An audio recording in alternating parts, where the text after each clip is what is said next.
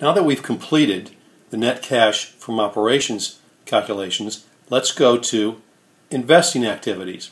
And in this case, the only investing activity we're going to look at is our additions to fixed assets. So we want to look at the fixed asset account, and we see that from the end of 2010 to the end of 2011, our net fixed assets went down by $30,000. So if that was the only piece of information we had, we might conclude that we sold some equipment and gained $30,000 of cash by selling equipment. But that's not all that happened. We've got to also look at the depreciation account. So let's start with last year's net fixed assets of $461,000.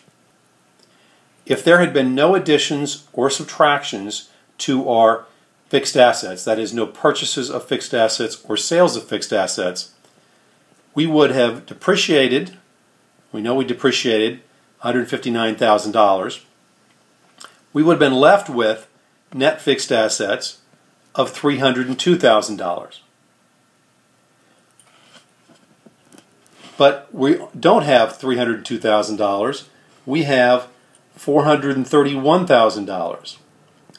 So what happened last year, we started at 461, we reduced the fixed assets by depreciation of 159. We were left with, or would have been left with, $302,000, but we obviously bought the difference here, which is $129,000. We bought $129,000 of assets to bring our total net fixed assets to $431,000. As a result, we're going to record a negative $129,000 here for our investing activities, because that was a use of cash by adding to our fixed assets. Having recorded our additions to fixed assets, which of course are a negative cash flow because we spent money or spent cash, we turn to the last segment of the statement of cash flows, and that is financing activities. And here we financed the company, or had two financing activities. One was a change in long-term debt, and the other we paid some cash dividends. So first, for the increase in long-term debt, you see that we started the year at $258,898. We ended the year at $404,290. So we had a net increase in long-term debt of $145,932, subtracting one from the other. Because this was an increase in debt or a borrowing, when you borrow money, someone gives you cash, so we will record this as a positive number, or that is an increase in cash for the year.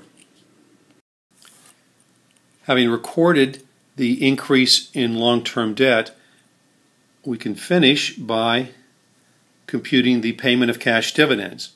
So this information has been provided to us here.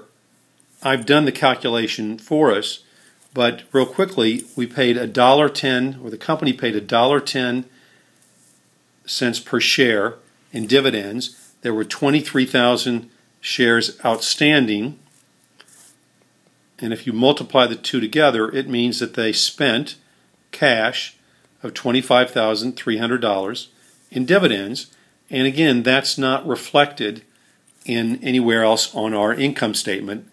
You can get to, it doesn't change net income, so we don't learn by looking at net income whether dividends were paid or how many dollars were paid in dividends. So here is our completed statement of cash flows.